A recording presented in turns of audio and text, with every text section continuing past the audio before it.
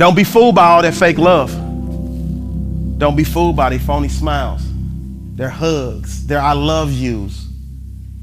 Snakes in the grass.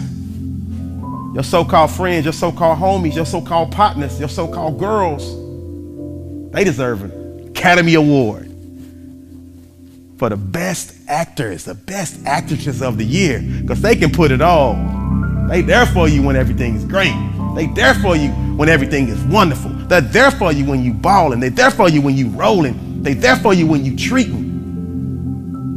The sad story is that when you up, they all riding with you. When you down, ain't nobody in the car but you. They act like they got love for you, but only because it benefits them. I don't know how many different ways I can say this.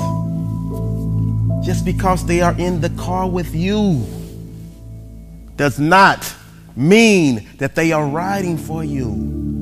So many of us have to learn this the hard way. Situation where you've poured into this person. You have nothing but their best interest in your heart.